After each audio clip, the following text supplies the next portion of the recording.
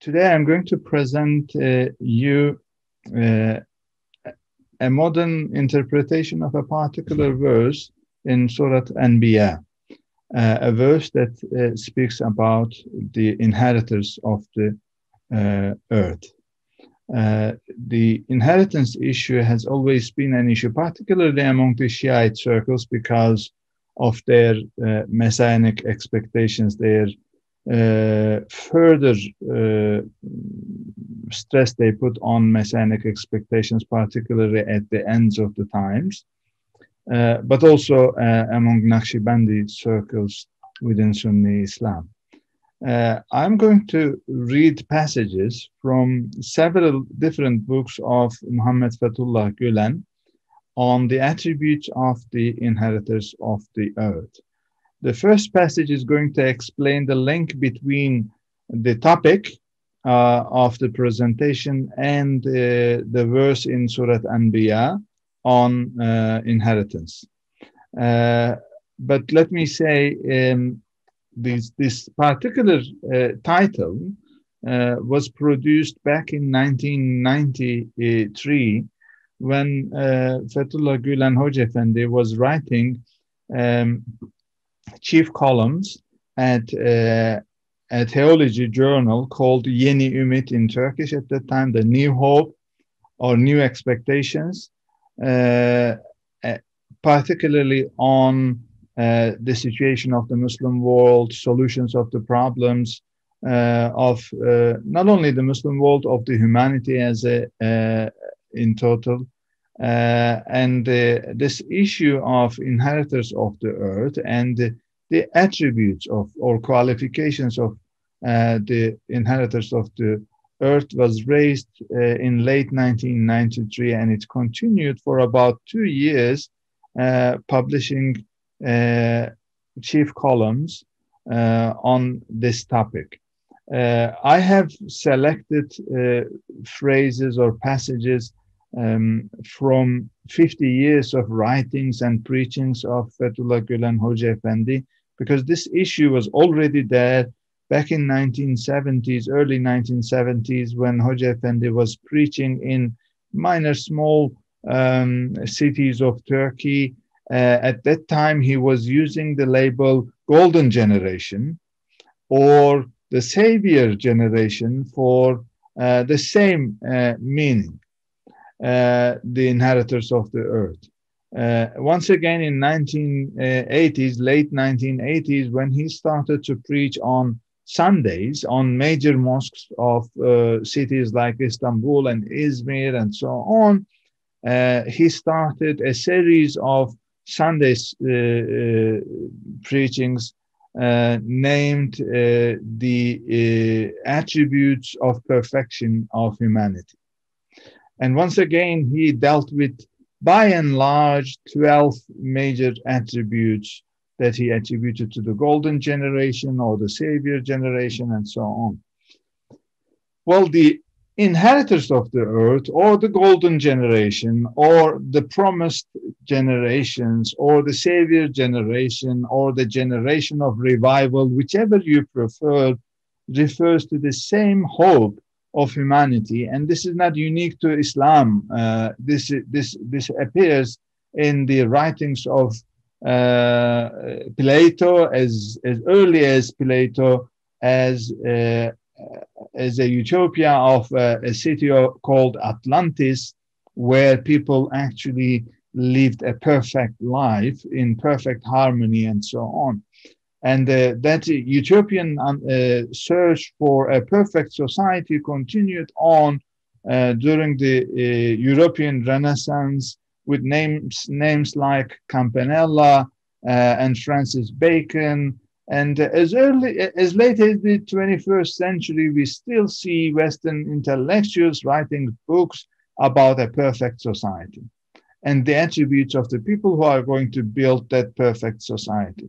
So that is a universal search for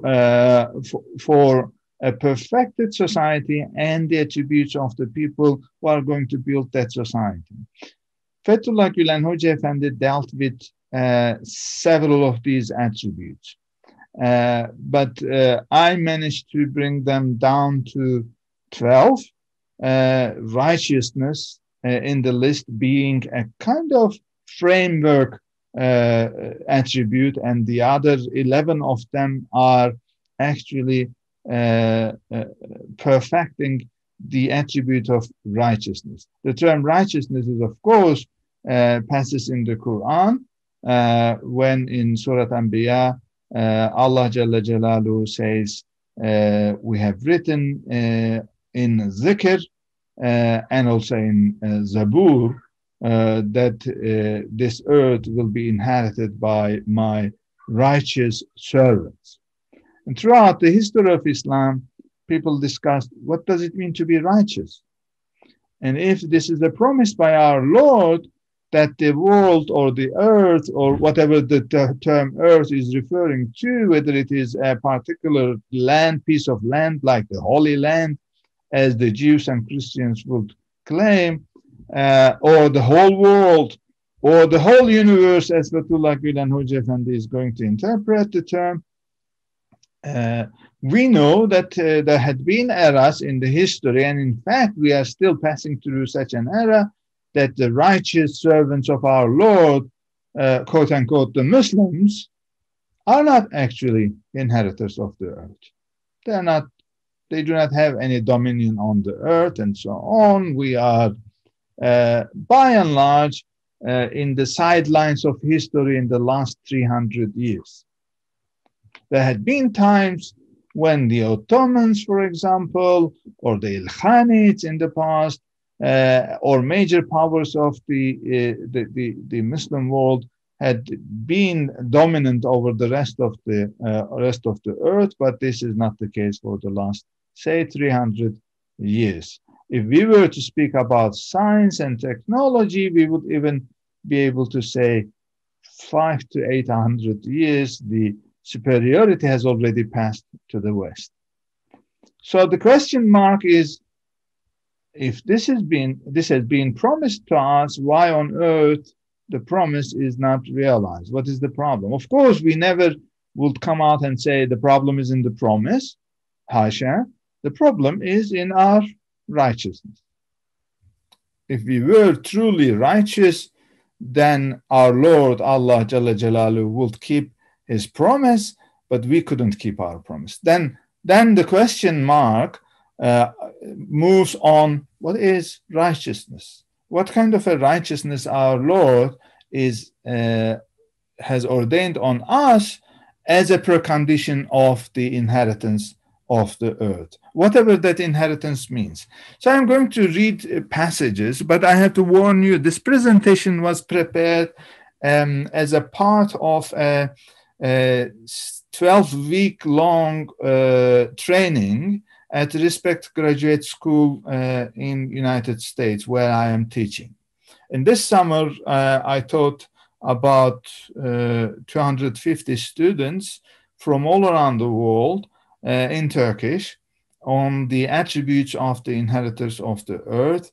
So this was a lengthy reading. We have read sources from the East and the West, from the Muslim tradition, but also from philosophical traditions of all cultures. So my presentation will not be able to finalize in 1 hour. I'm not going to read everything on the screen. I suggest you to, but I'm going to just, move on the topics. I'm going to deal with the idea of righteousness. I'm going to deal with the first attribute as perfect faith, al-Iman al-Kamil, and then continue on love and universal metaphysics, then turning to science with the trio of logic, reason, and consciousness, then to self-criticism, critical thinking, and revising our axioms or our understanding of the relationship between the universe, the man, and the life, as the fifth attribute. Then I'm going to speak about freedom of thought and free thinking, which has two different meanings. I'm going to speak about consultation and collective consciousness, on mathematical thinking, on aesthetics, on an Islamic aesthetics, and mutual accord of action and thought, national soul and culture, a love for a man's own nation, and at last the marriage or balance between heart and mind. You already understand that each one of those presentations will take about an hour, so this is only an introductory lecture in order to help you to realize the greatness of the topic. If anybody among you desires to continue on reading and discussing on this issue, well, I'm going to actually organize an English language course of 14 weeks long next summer. Again, in respect graduate school, I suggest you to join the school to become one of the discussants. Now, let me continue on with righteousness. The passage, as I said, is from 1993, from the Yeni Ümit magazine, the New Hope magazine, and the article was named The Inheritors of the Earth. I'm going to read only a few parts of the article. Bismillahir Rahmanir Rahim. Indeed, we wrote in the Psalms after the message, probably Torah, that my servants, the righteous, shall inherit the earth. Anbiya 105. Hoca Efendi says, without doubt, that promise guaranteed in this verse by an oath will be fulfilled one day. Nor without doubt is it the inheritance of the earth only, for inheriting the earth also means governing and managing the resources of the sky and space. It will be almost a universal dominion. As this dominion is one that will be deputed to a regent or steward on behalf of the Lord, it is extremely important, indeed essential, that the attributes that are appropriate to inheriting the earth and the heavens are conformed to. Indeed, only so far as the required attributes are realized and practiced can the dream come true. Now, there are three issues here that Hoca Efendi is underlining as a part of his interpretation of the particular verse in the Quran, the verse of inheritance. First of all, he says, there is an oath here. Verily, indeed, our Lord is not only promising, but also guaranteeing with an oath that he is going to give the inheritance of the earth to his righteous servants. The second issue, so we cannot have any doubt about this. This means that if something is going to be questioned about the current situation of the earth, the political situation or economic or technological situation, it is not the promise. It's not, Hasha, our Lord. We have to question our own selves. And that is actually the third observation. Hoca Efendi says, well, if you are going to question anything, you question your righteousness. If you are truly righteous, our Lord will keep his promise. And in between the two, Hoca Efendi also underlines, what does it mean to inherit the earth? To inherit the earth is not necessarily a political dominion over the earth or any part of the world. It is a kind of dominion that is promised to mankind on the earth, on the universe. When Sayyidina Adam was created, our Lord, in Surah Baqarah we read, told the angels that he is going to create a vicegerent, a steward on the earth. It's going to be some kind of of a steward of our Lord on the earth. That is the dominion that Hoca Efendi is referring to.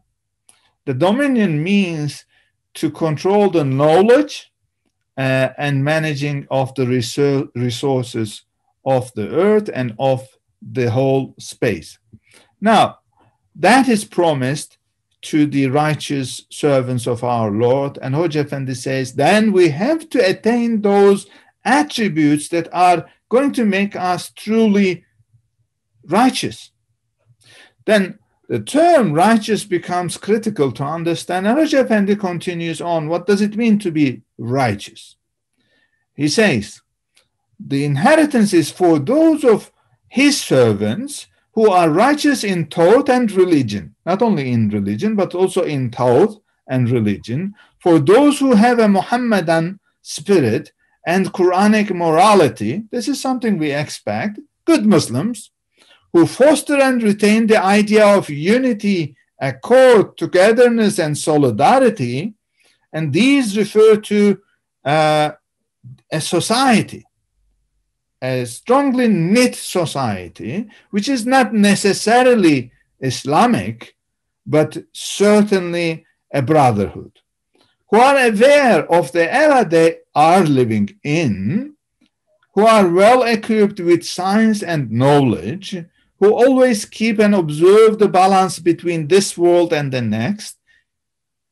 And we realize that the attributes are not only referring to the hereafter, they are not only referring to some kind of axiological, meaning ethical values or moral values. They are not referring to our daily practice of Islamic lifestyle, like praying 5 times a day and paying the alms and so on. They are also referring to science, knowledge, and a balance, forging a balance between this world and the next. And that is the critical understanding of Hoca Efendi, which is supported by and large the interpretation of the particular verse by Muslim commentators of the Quran throughout Islamic history, that righteousness does not necessarily mean a religious righteousness. It certainly contains it, but it also has a second dimension, worldly righteousness, this worldly righteousness. So the term in the Quran is salih. So salahat means righteousness. So the salaha is not only dini, as-salaha ad-diniyya, meaning the religious righteousness, it's also dunyawi, as-salaha ad-dunyawiyya, the worldly righteousness, which incorporates science, knowledge, technology, a strongly knit society, rule of law, and so on. So at this stage, we do realize that righteousness has 2 dimensions, like yin-yang of the Chinese philosophy, that complete each other. Without a religious righteousness, being good Muslims, you cannot be righteous, yes, but without being good people in this world and successful in sciences, successful in technology, in economy, in culture, in arts, and so on, you cannot be righteous in this world. So the promise is not only made to good Muslims. There are good Muslims out there, there have always been good Muslims out there, righteous by means of their religious ways of living, but it is not enough for the promise. It has to also incorporate the second side, the righteousness, this worldly righteousness. And that is the missing side if we are going to question our own righteousnesses. In fact, Hoca Efendi continues on, which is not in front of you here, in this same article, and says, if Muslims fail to apprehend both elements of righteousness truly, then the inheritance of the earth is going to be given to other people who do not have full righteousness, but comparatively, they are in a better situation. And I have to admit, we all have to admit, that the West, at least for the last 150 years, has been promising a stronger worldly righteousness. I'm not going to say religious righteousness, but certainly the worldly righteousness element is there. Let me move to other 11 attributes that make up as a totality the righteousness. So righteousness is not only a dual category of religious righteousness and worldly righteousness, but it also has at least 11 subcategories, the first one being a perfect faith. Hoca Efendi says the first attribute of the inheritors, of course, under the framework attribute or quality of righteousness, is perfect faith. Without perfect faith in Islam, in Sayyidina Muhammad, peace be upon him, in the Quran, in a monotheistic understanding of God, and so on, you cannot be truly righteous. You can be truly righteous in its worldly meaning. You can be a good scientist. You can be very successful in economy or in arts and so on, but it won't be a complete righteousness. And of course, your dominion or your control or your management or your apprehension of the resources of the space and the earth is not going to be complete. Well, it's obvious what the perfect faith means by means of a perfect belief, unshakable belief in God. But Hoca Efendi continues on and says, well, perfect belief actually imposes on us 2 or 3 particular qualities. One is the epistemology of faith. Well, epistemology means philosophy of knowledge. So it says, if you truly believe in God, that this whole universe is created by Allah, not only in its totality, but also each and every single atom in this world, in this universe, has been and is being created and recreated by our Lord, then wherever you look at, you read the signs of our Lord. And that means that both a reading of the Quran as the book of Sharia and the reading of the book of universe becomes a major target for a man of perfect faith. It also gives you a perfect courage and confidence in this world because you believe in God. You actually lean on your God.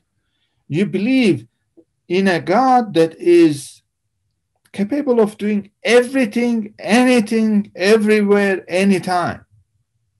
This, of course, also underlines that we as Muslims should have always a hope and high expectations about the future of the Muslim nations of this world, not because of our current situation, but because of our Lord.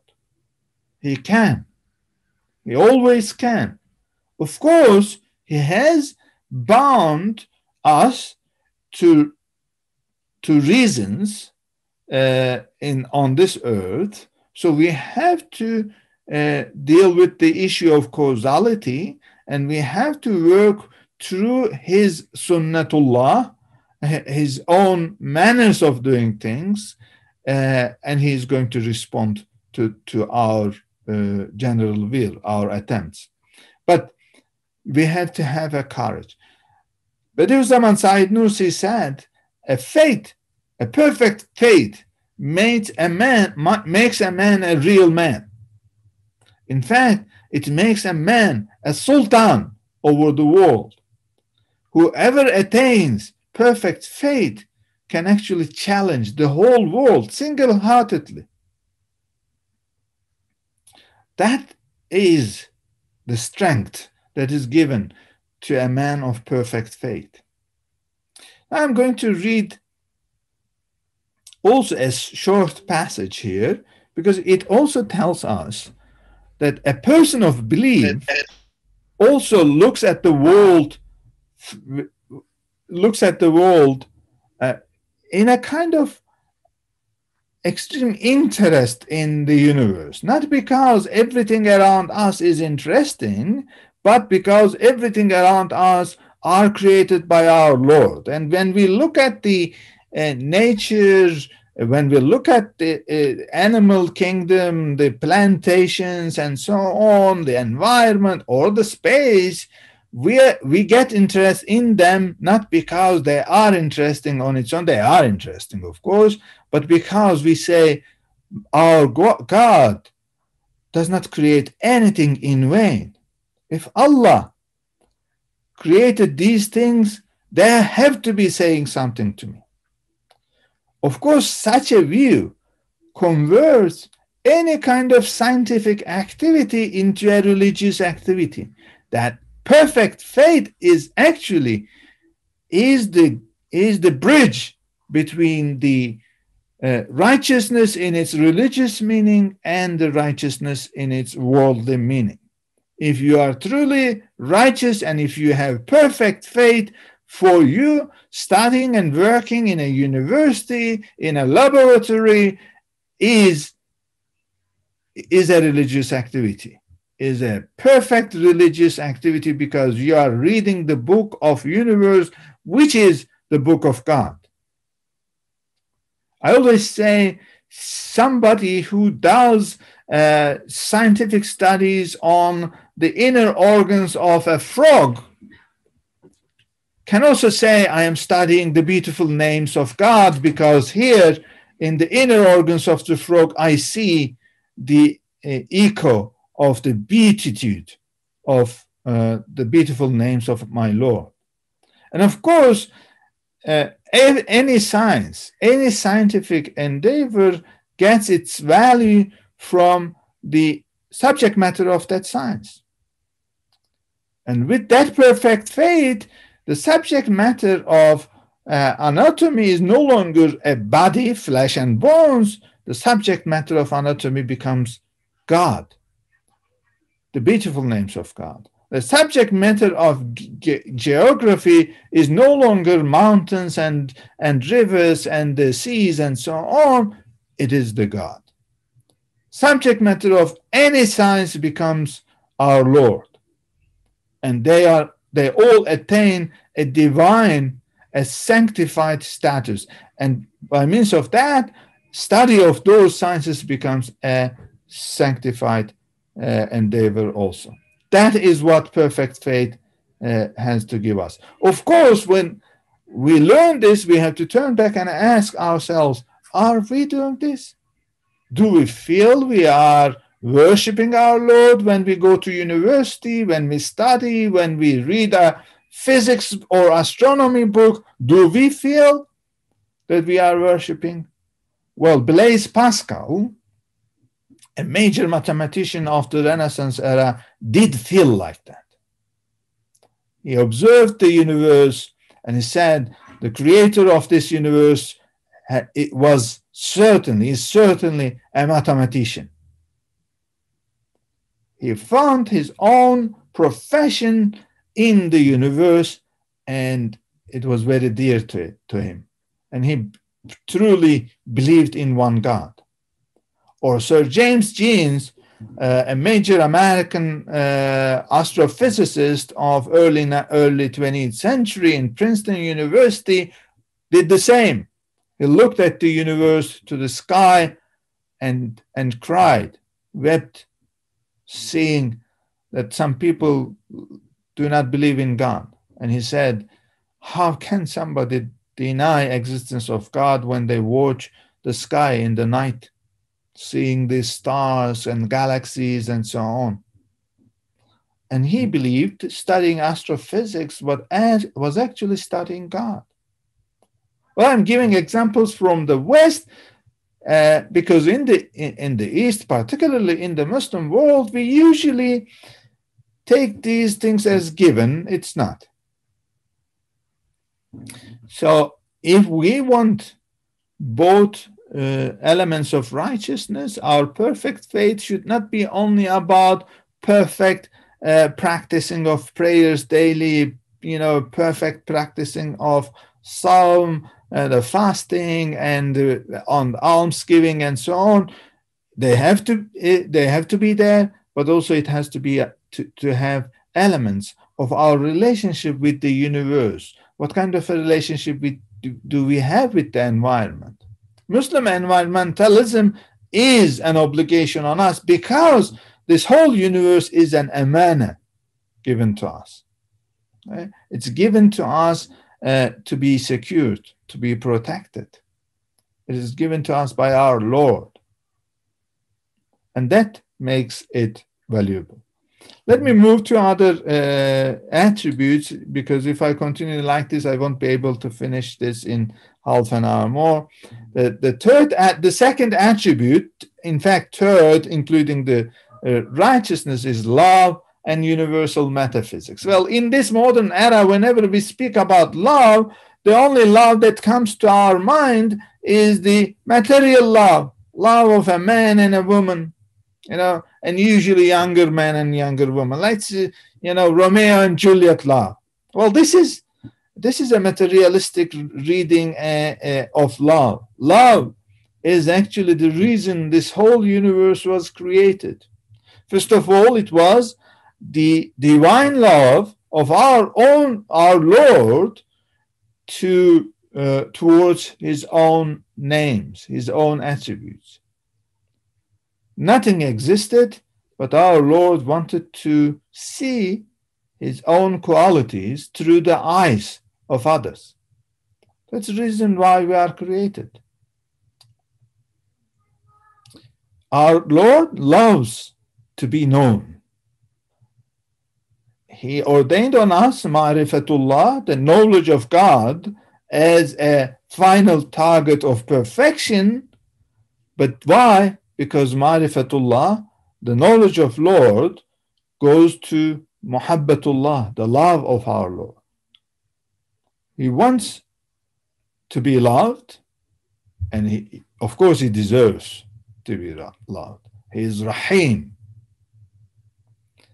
In our own Sufi understanding, divine love is the reason of existence, and it is the reason of existence of the hereafter also.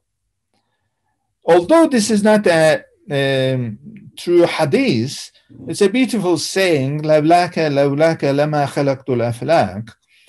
If it was not for you, I wouldn't create the universe. This is a saying of our Lord towards our Prophet Muhammad, peace be upon him. Our Prophet his name is about love.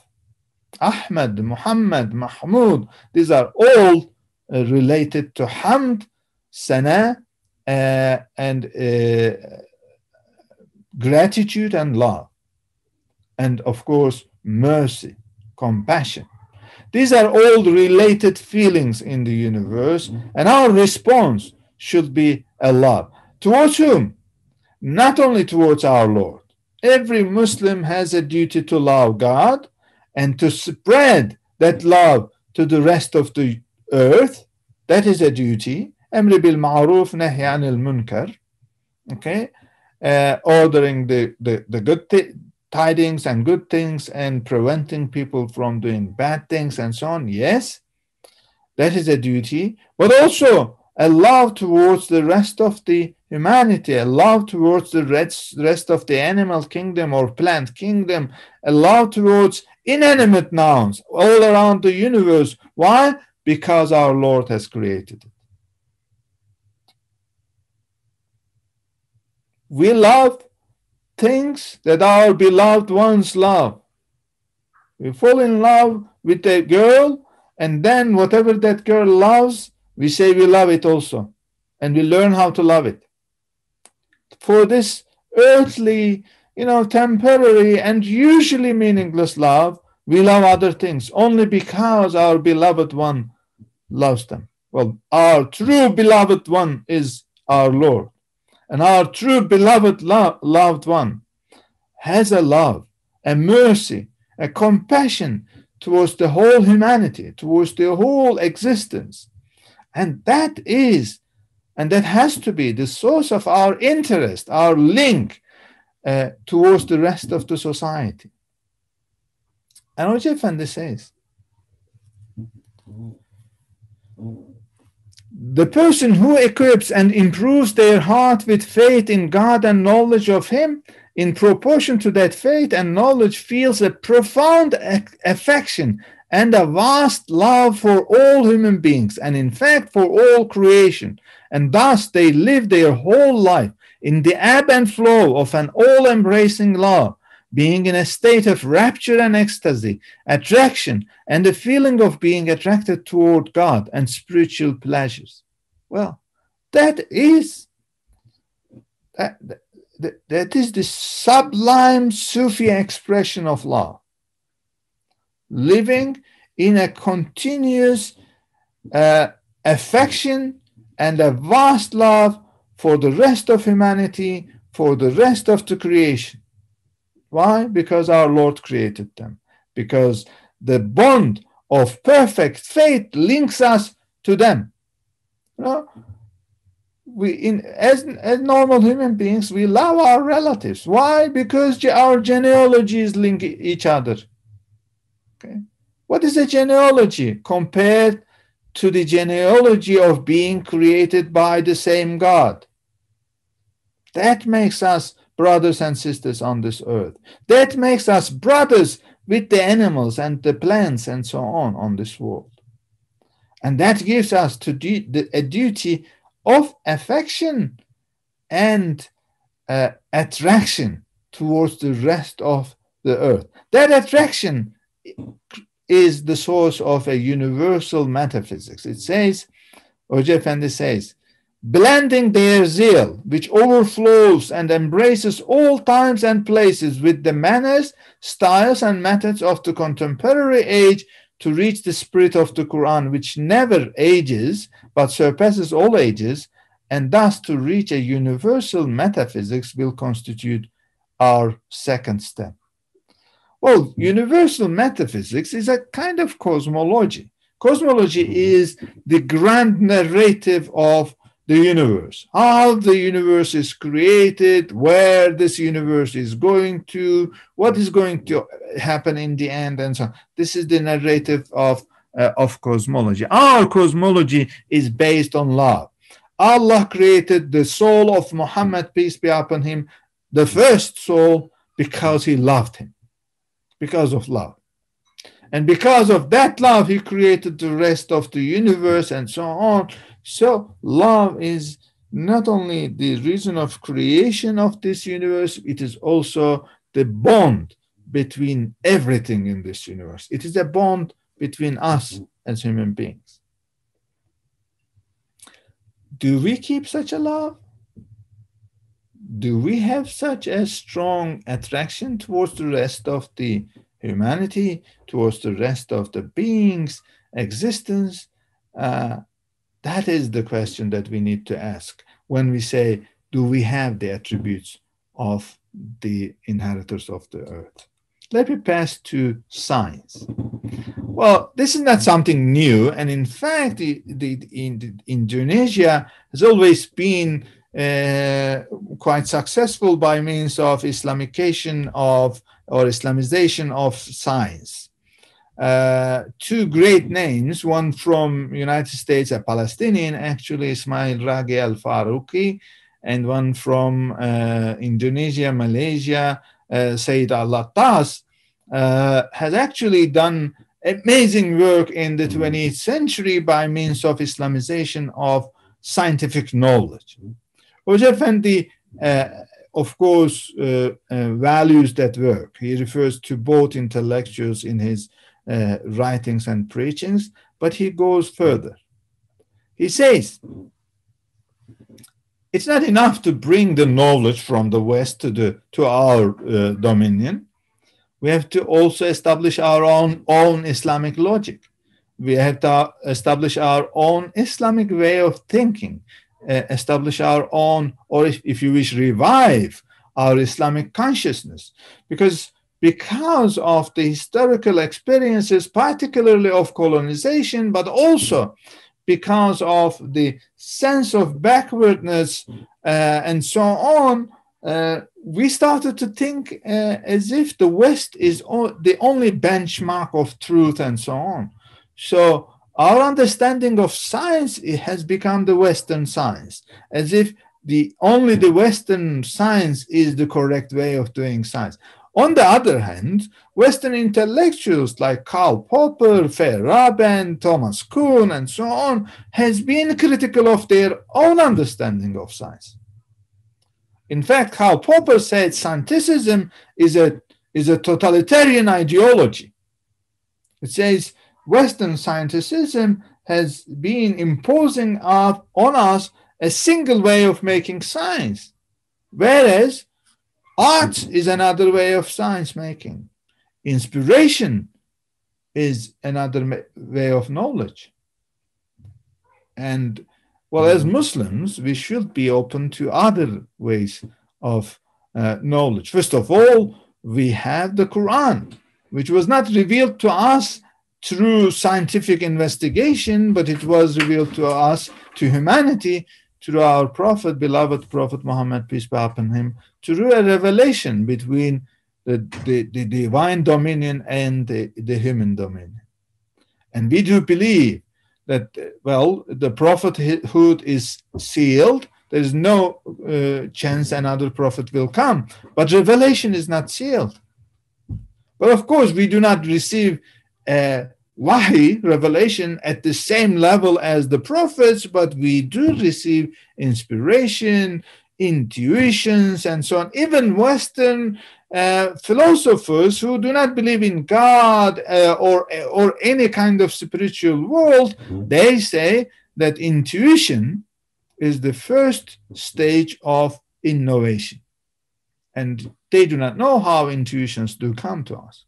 Well, intuitions come to us as inspirations, and there is a divine intervention over there.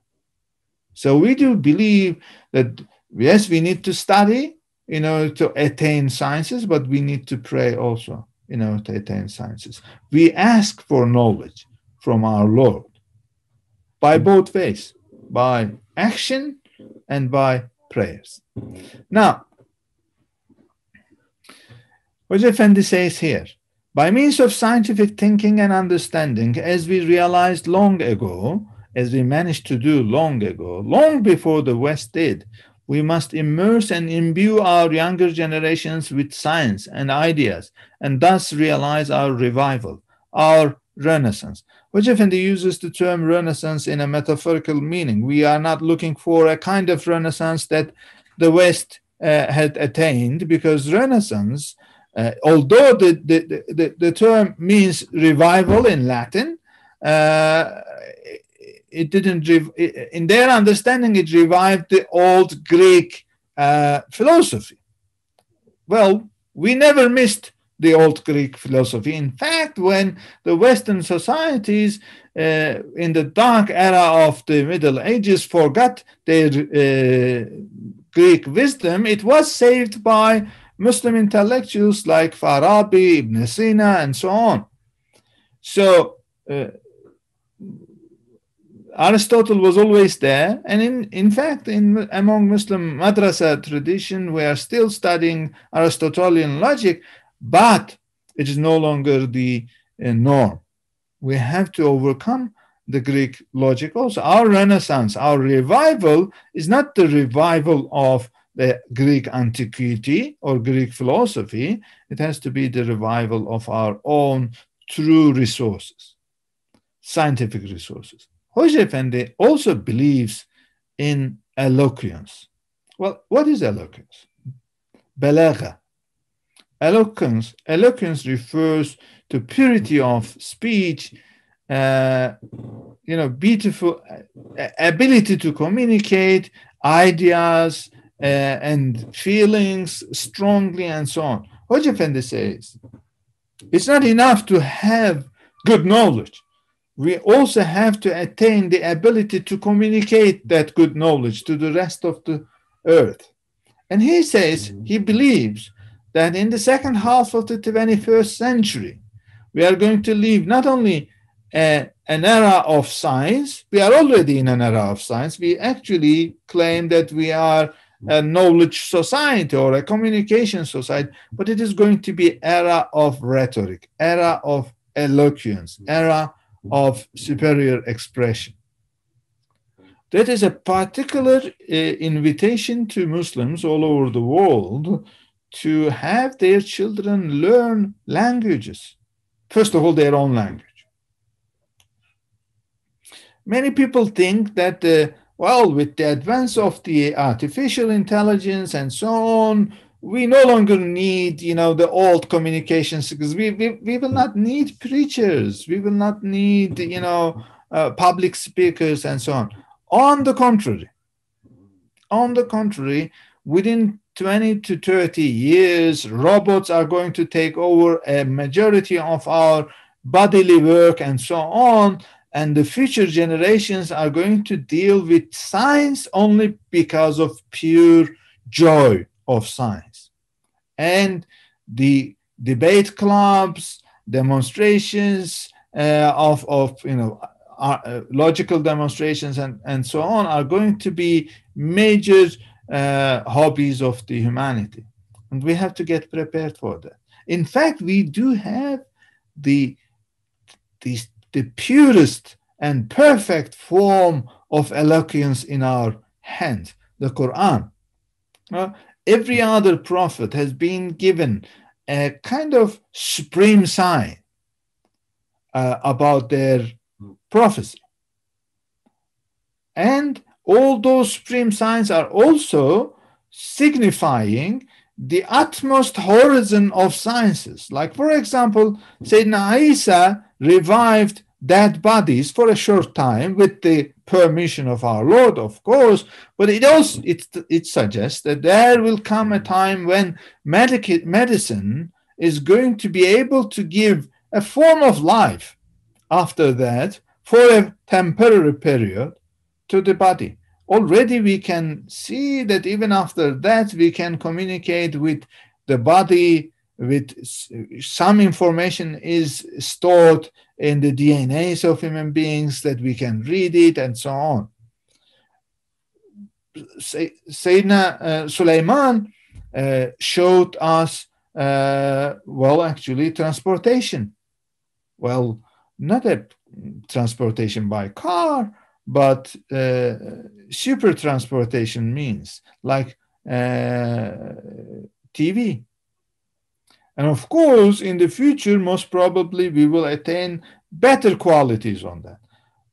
The supreme sign of our Prophet ﷺ was the eloquence, the rhetoric, the inimitability of the style or linguistic style of the Quran. And that also refers to a supreme perfection of humanity. And Hoca Efendi says that is a target for every single Muslim to speak a language, at least one language, in such a way to be able to communicate their feelings, the most inner feelings. Sometimes we do speak languages as a second or a third language, and when we are trying to communicate a feeling, we feel ourselves, lack of vocabulary. Well, that is a weakness. Particularly if you are lacking, searching for vocabulary in your own mother tongue, that is a weakness that we have to overcome. We have seen how diplomats, how public speakers of the Western societies have actually led the humanity in the 20th century only because they speak good words. Sometimes they cheated the societies because they were good demagogues, successful demagogues. Muslims have to attain that power also, not demagogy, but eloquence in speech. Let me continue on critical mind. Hoca Efendi deals with this issue at length in several of his books and preachings. in his understanding, critical revision of our perspectives on universe, man, and life refers actually to question once again some of our axioms about life, some of our axioms about our own religion even.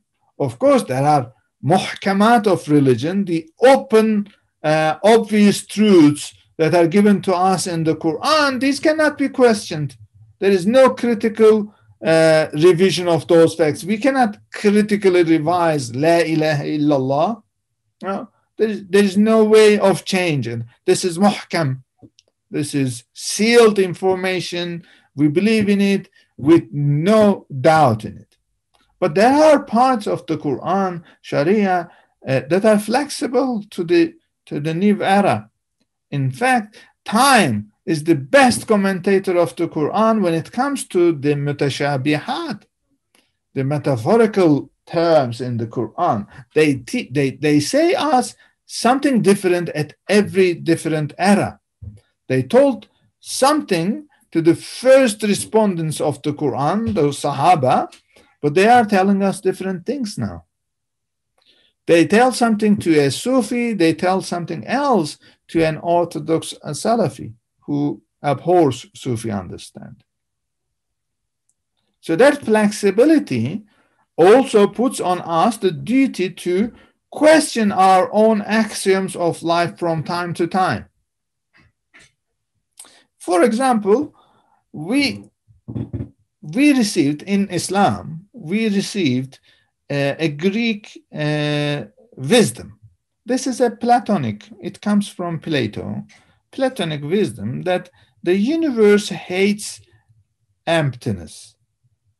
Hal'a.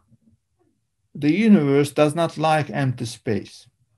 So whenever we usually use this phrase in a metaphorical meaning, we say the universe does not like void or vacuum. Whenever you leave a power vacuum, somebody else is going to come and fill it. Yeah. Well, this is wisdom. This is wisdom, but it is not true. With the science of both astrophysics teach us that there are void in the universe, and there are occasionally void in political science, sociology, and so on. This was a Pythagorean original understanding of the flux of the humanity and so on. They believed that there was no void in the universe. There are voids in the universe. In fact, we now know that there are anti-materials in the universe. There are materials that exist as non-existence. Well, I'm not going to enter into quantum physics and so on here, but we have to question our own understandings of even our science and religion. I'm going to move on to a few other topics before I finish, because this particular one is very important in my understanding. Free thinking and freedom of thought. Well, when we say what freedom of thought, we understand what it is. Freedom of expression, freedom of belief, freedom of thought, and so on. It is actually guaranteed under the Universal Declaration of Human Rights. And in fact, in Islam, we also believe in freedom of thought.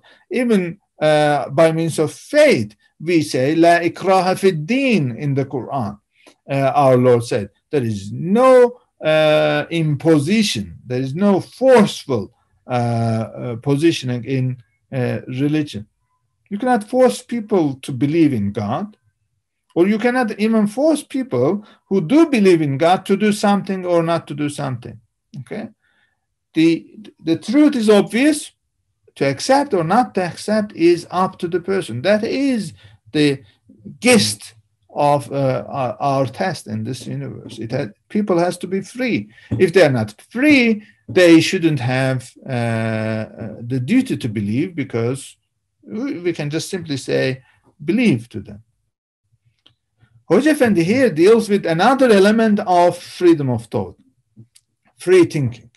Hoca Efendi says, well, our thinking is not free.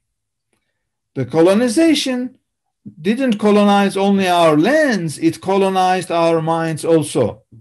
It taught us certain ways of thinking. First of all, as I said earlier, we started to believe that the truth, the benchmark of truth, is the Western science or positive sciences. Whereas even the Westerns themselves are questioning the truth value of Western sciences.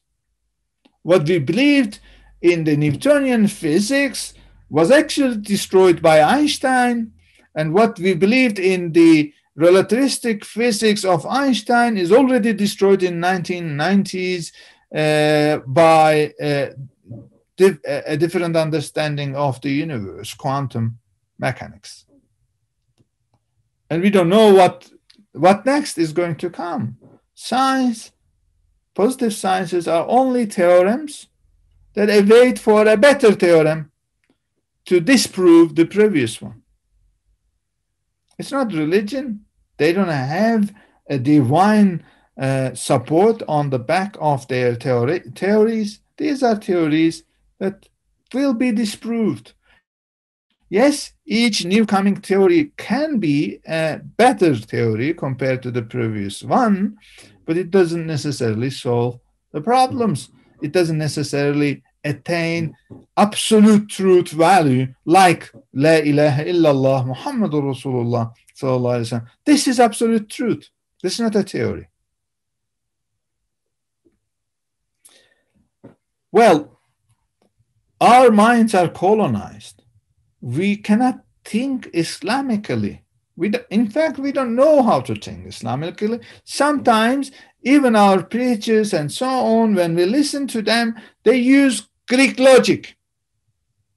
Well, this is not purely Islamic. Of course, names like Ibn Sina and later on major logicians of Islam, including Imam Ghazali and so on, they revived the Greek logic within an Islamic garment and so on, but there are things missing there, and they belong to 2.5 millennium ago. We had to already establish our own ways of thinking. Dear friends, my masters, artificial intelligence is entering into our world as a huge development. It is also a huge challenge to our sciences, to our ways of life, to our religions also. And that artificial intelligence is also conditioned on Western scienticism, meaning it is already colonized. It is not innocent. It is not impartial. It is a Western artificial intelligence. We are not there. As long as we are not there, our minds are not going to be free. We are not going to be freely thinking. Some Muslims, you may find, call themselves social democrats, meaning they refer to Marx, some kind of source of inspiration. In Syria, in Egypt in the past, in Iraq, regimes actually of Ba'ath party in Syria and in Iraq, they promoted a socialist Islam. On the other hand, you find other Muslims that come out and say, I'm a capitalist Muslim. These are all ideologies which has their dominion on how you think, how you attain a truth value. A Muslim has to have his own way of thinking. A Muslim has to free their thinking from the colonizing effects of Western scienticism, Western ideologies, and I'm not saying only Western. Sometimes other shackles also bind our thinking style, like, desires, prejudices, and particularly in Southeastern Asian hemisphere belief in magic, black magic, and so on. Well, magic does exist, but several forms of it is un-Islamic. Well, it is totally forbidden, and this witchcraft and so on, it should not have any place in a thinking style of Muslims. But we do have prejudices. Occidentalism is a shackle of Muslim thought. Political Islamism is also a shackle of Muslim world. You can be active in politics and so on, but you cannot belittle Islam, trivialize Islam or your religion into a political ideology. Islam is not a political ideology. It does say a lot of things about politics, yes. A good Muslim can become a politician also, yes. A good politician can be a good Muslim also. That is something else. But Islam cannot be diminished to the level of a political ideology. Our holy book, Quran, was not a political party manifesto. We cannot speak about a Mohammedan revolution as if we are speaking about a French revolution. Indeed, our Prophet changed the human history in 23 years, more than 20,000 years of other human endeavors, yes, but this is not a political revolution. It cannot be diminished to the level of politics. Why I'm saying that? Because our sectarianism, political ideologies, so-called Islamic political ideologies, are also shackles on our minds. We have seen how violence promoting so-called Islamic movements are putting shackles on their thoughts. We have seen the so-called Islamic State of Baghdad and Sham and so on. They have a very limited understanding of Islam, a very limited understanding of the world, and their mindsets are shackled.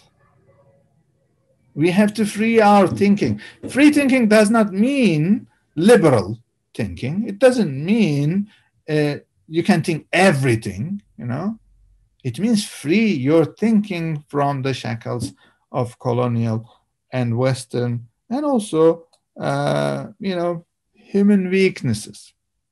Dear friends, I'm not going to read the rest of the topics. I'm going to just pass through the names. Consultation, shura, and establishment of a collective consciousness is very important. Hoca Efendi usually refers to Hajj, for example, as a major gathering, intellectual gathering of Muslims. Let us question ourselves. Are we involved in any kind of intellectual activity when we go to Hajj? Do we really share information, share our scientific successes when we come together as Muslims? Well, at this gathering, I did my best to share Hoca Efendi's vision of the attributes of the inheritors of the earth, but it doesn't always happen like that. Let us continue on. Mathematical thinking. Hoca Efendi gives very much importance to this mathematical thinking. You can call it geometrical thinking also. It has its roots in the Greek antiquity, but it was perfected by the Muslim mathematicians. This is the Muslim way of proving a knowledge. And Hoca Efendi, I'm going to read this. In order to comprehend existence completely, we have to adapt a dual method of Sufi thinking and scientific research. Mathematical thinking is not only about proving every information as Euclidean geometry does, which is a very successful way of demonstration of truth, but also it has to have a mystical element in it, a Sufi thinking. I suggest you to read Bertrand Russell's Mysticism and Logic, which did influence Hoca Efendi's thinking. Also, Blaise Pascal's Geometrical Spirit, written in the late 17th century, is a great source of inspiration on how human mind should work. It has to have an inspiration element in it, but it has to have an element of proving and disproving our thoughts. Particularly at an era of artificial intelligence, we are going to need a mathematical thinking, train our children in mathematics and mathematical thinking. Mathematical thinking is not only knowing mathematics, being good mathematicians, it's about thinking how mathematicians do things. Hoca Efendi dealt with aesthetics, which is usually missing in the Muslim world. Aesthetics is not art. Islamic arts are sublime arts, from our architecture to our calligraphy to our music and so on. Nobody can say we are backward compared to the West and so on. In fact, Western artists are receiving inspiration from Islam. The famous Picasso, the Cubist painter, received his inspirations from both Africa and Islam. Abstract art was actually a Tunisian gift. Well, Islamic arts are largely abstract arts, and we have managed to do amazing things. But the people in the streets do not live with an aesthetic thought. We have lost our daily life aesthetics.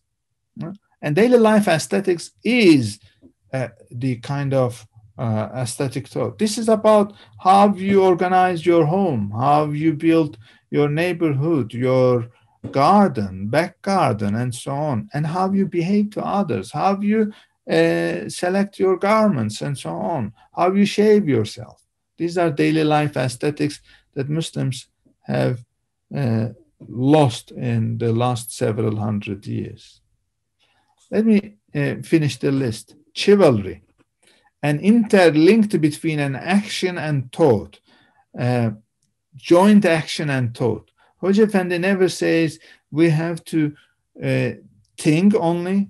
He always invites action. In fact, action, continuous action, is the only solution to our problems. But of course, an action that is always criticized and perfected by deep thinking.